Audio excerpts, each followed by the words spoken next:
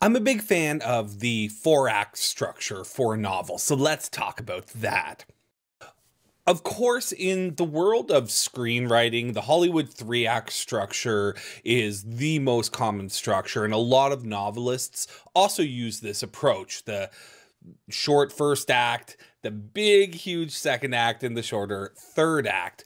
But for me, I really feel like thinking of the novel in four acts is the most useful way to go about working on it. Let's talk about some of the benefits of thinking about your book as four acts.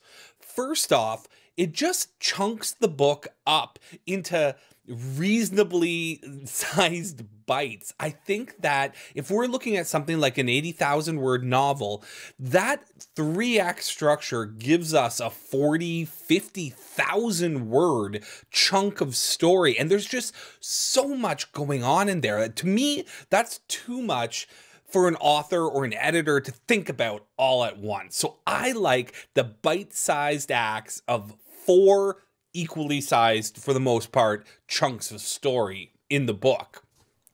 I also think that using a four-act structure allows us to better use mirroring. Is that the word? Did I say it right? Mirroring throughout the book. So that if we don't have a four-act structure, we're going to see a lot of mirroring probably going on in the first act and the third act.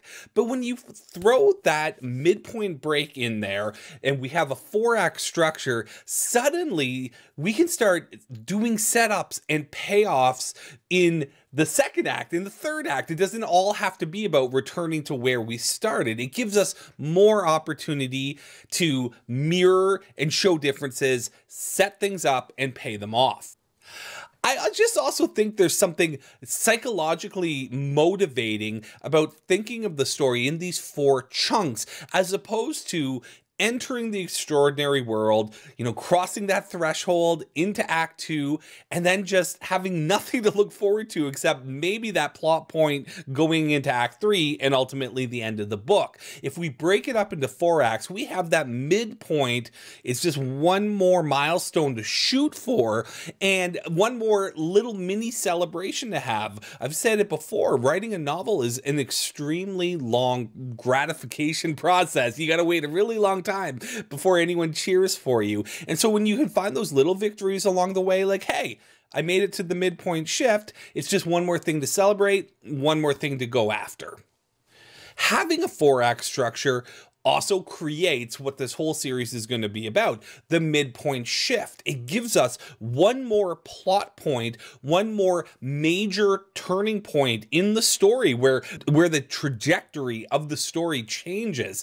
If we are using a three-act structure, we really have that first plot point, the doorway of no return, the transition from the ordinary world into the extraordinary world, and then we have that transition from the extraordinary world into the final act, and you've got these big two plot points, but that's it. Throw a midpoint shift in there, it's just another opportunity for the story to take a major shift, and in doing so really gain some energy. If you just have that 40,000 50,000 word middle act with no midpoint shift, things can drag and get boring. And so I think adding that midpoint shift can invigorate the story by sending it in a new direction.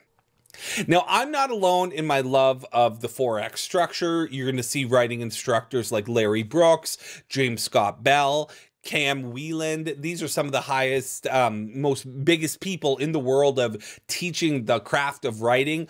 All of them like to use a four-act structure and like to use a midpoint shift. So we've got our four acts. We've got this midpoint shift. What are we going to do with it? That's what we'll talk about next video.